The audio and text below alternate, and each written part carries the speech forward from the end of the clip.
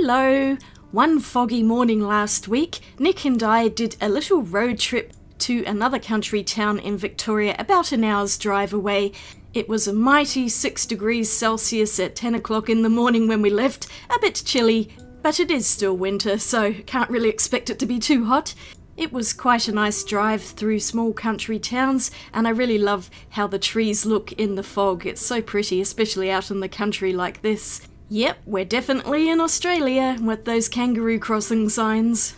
Eventually we made it to our destination, the small town of Kyneton in Victoria, and I was on a mission to find a particular art store that I've been wanting to visit for a very long time, but it really is a long way from home and I just never managed to get there. It was much easier to go from Dad's place than it is to go from Melbourne and have to cross the really busy city.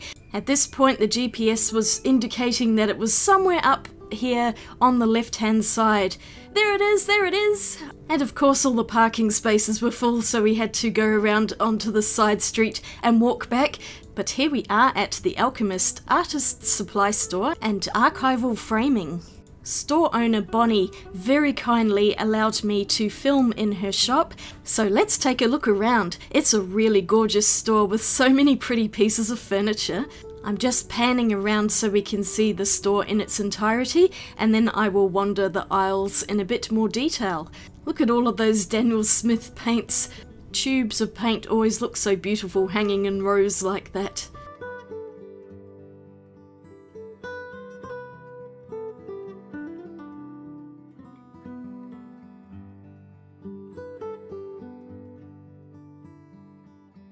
I really love this mannequin. I think that's a fantastic decorative piece to have in an art shop. I just love that paint palette.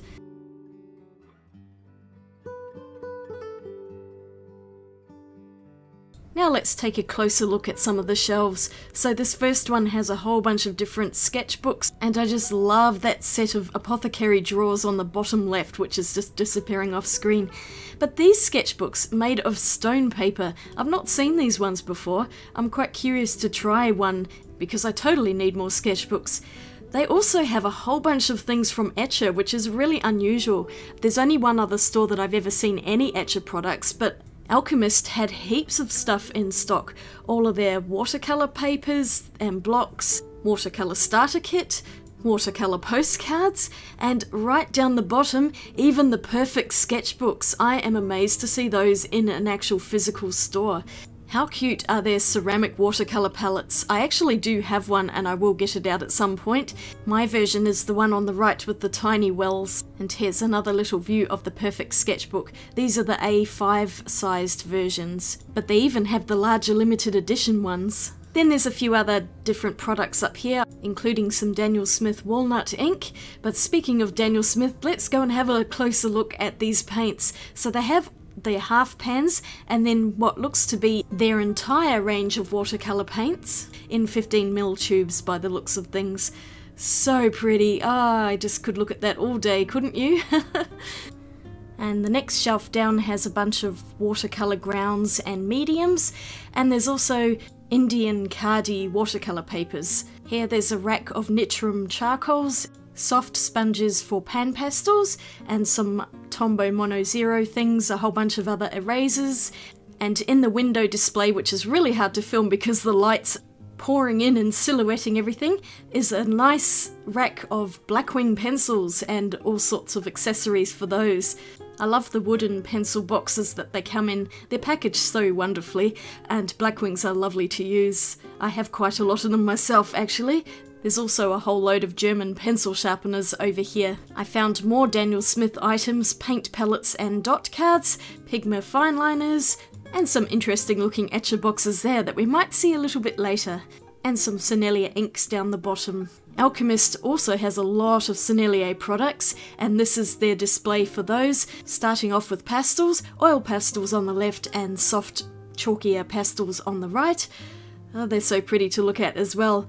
Moving across, we've got some liquid charcoal by the looks of things, some pretty artworks hanging on the wall, and a few other little mannequins and some Prismacolor Premier pencils, Conte pastel pencils on the left, and all of the Prismacolor boxes in the front there. There's that massive 150 set.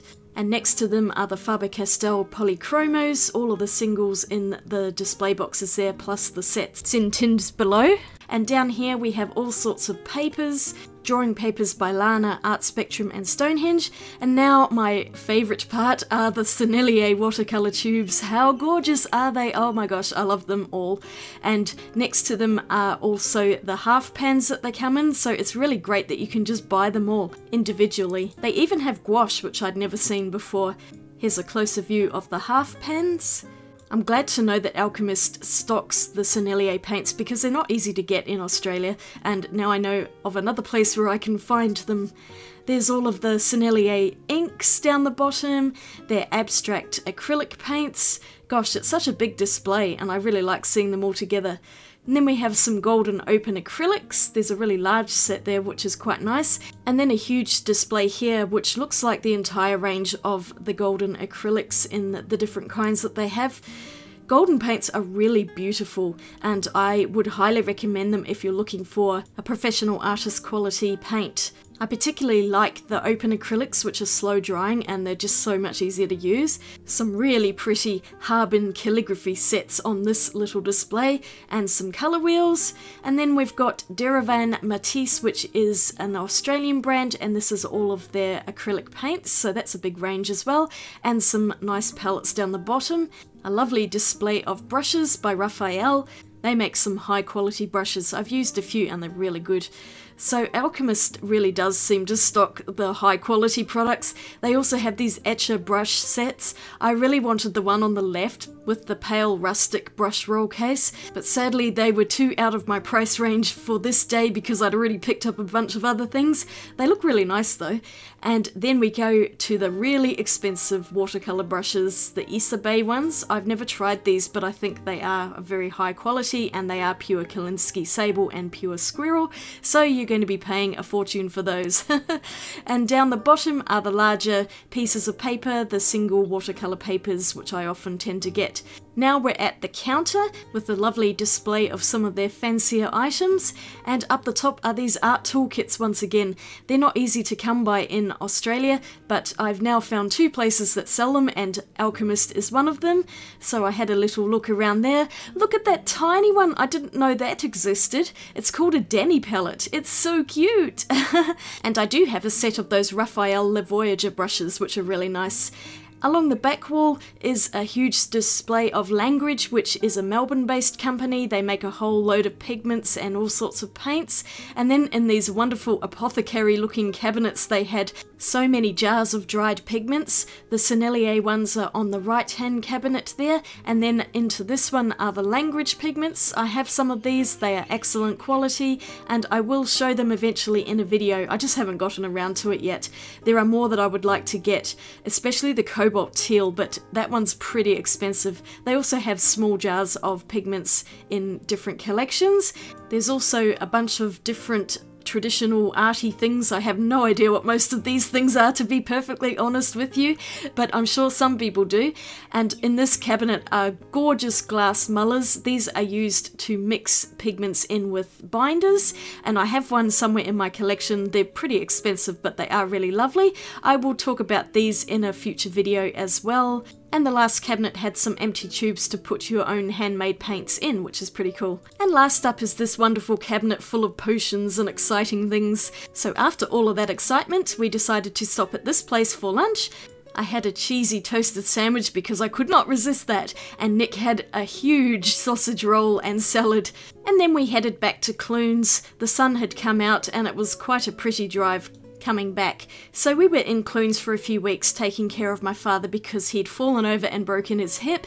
He's doing much better now, he's still recovering, but we have actually headed home in the meantime. I got home just a few days ago, and so I'm still trying to recover from all of that trauma that we've had in the last few weeks. But yay, I'm back in the studio and I have a wonderful bag from the Alchemist full of art supplies, so let's get into it. First up is a book about art. In particular, the history of Sennelier and how they came to be. They're a very old company, and I guess they have a pretty colourful history. So Nick actually saw this and he decided he wanted to have a read through it, so he bought it for us, and it's got some really pretty page spreads in here, so I like it for the pictures. Nick can read the history stuff, but it's interesting. I will definitely have a proper flip through this when I get some time. I think this book is actually out of print as well, so it's quite a rare one, and it just looked appealing, so we ended up with it. Another book to add into the library. I particularly love these two red pages. Moving on to the actual art supplies, we got some German pencil sharpeners. This one in the packet is to sharpen mechanical pencils and those grippy ones, and this one here is a long point sharpener, which I picked up for my pencils because I like to sharpen my graphites into long points. Might as well test it out now. I've got a Blackwing pencil here, and this sharpener is wonderful. It was so sharp and it was perfect for achieving a lovely long point. Look at that, beautiful. Definitely a high quality sharpener. And I did remember to put some paper down to catch all of the sharpenings onto, hooray!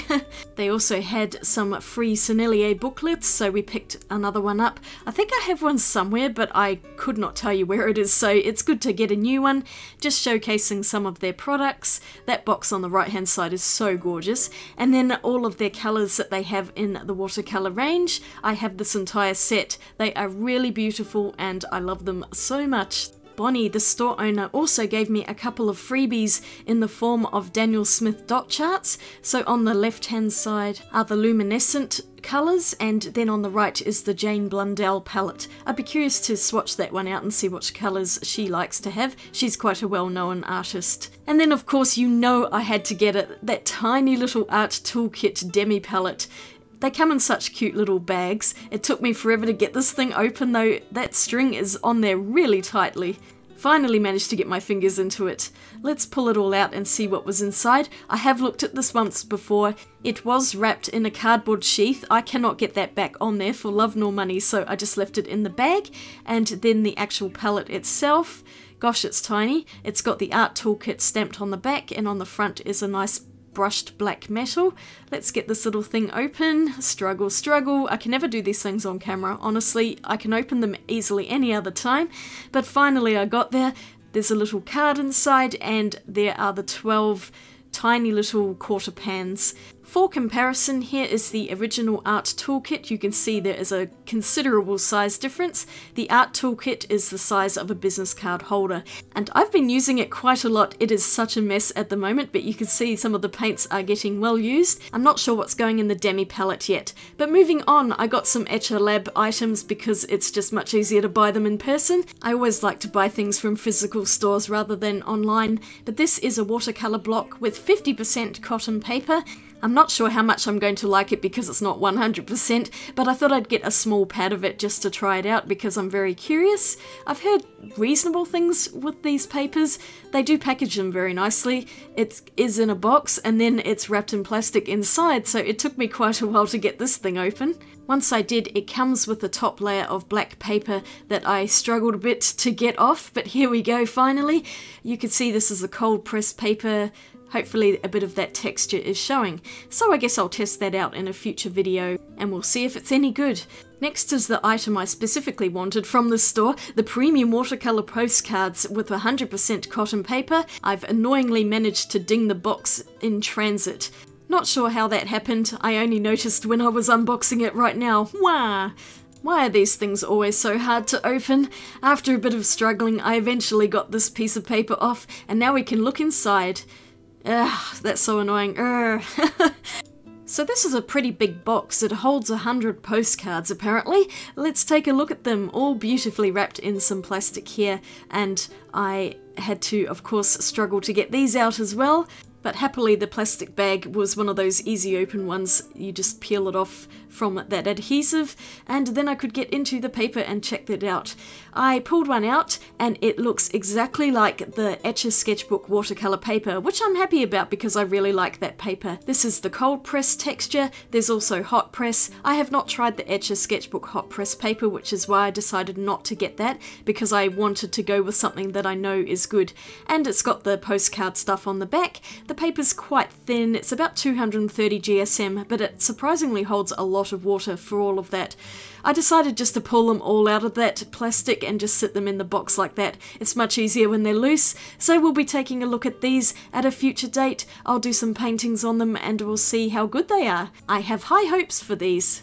And of course there had to be an impulse buy in there. Remember those mystery etcher boxes I was showing in the tour? That's what they are, the premium fountain pens. Let's get it open. I had seen these when they'd first bought them out and I was thinking, yeah, they're a little expensive, especially when you have to pay for the shipping, which is included in the price, but it makes it a lot more pricey. When something is physically in front of me though, I am far more likely to buy it because then you have instant gratification of having it right then and there. And eventually I managed to get the box out, a bit of a struggle once again, and my fingernails are so janky at the moment. Oh, my hands are really dry because it's winter and I just really need to do a manicure of some description. But getting back to these lovely pens, it's been ages since I bought a fountain pen and I just thought these ones might be quite nice. They have an extra fine nib and a fine nib. I think this one is the extra fine. The pen casing is either a really sturdy plastic or it's melamine or something. It's got a nice feel to it. There's that nice fine nib, and these are ones that you just fill up the inkwell inside so you don't have to worry about putting cartridges in, which is what I want because I want to use my bottled inks. This is what it looks like inside. That's where the ink goes in there, and I was trying to work out how to put the ink in there, but you'll see a bit later that I did figure that out eventually. Let's put this one away and take a look at the other pen, which is a semi-opaque grey colour. You can see through it a little bit, and once I get it out of this plastic, we can take a closer look. It's very simple, but I do like it. It's a nice design on it, and once I struggled a bit to get the lid open, it's always the way with new pens. Here we can see this is a fine nib, if I'm not mistaken. Yes, there's the F on it, and it's got the little etcher llama on it as well. It opens up the same as the other pen, and I did figure out that the way you would draw the ink up is right at the end of the pen, there is a twisty bit, which pops out a little way, and then you can spin it to suck the ink up like that piston mechanism.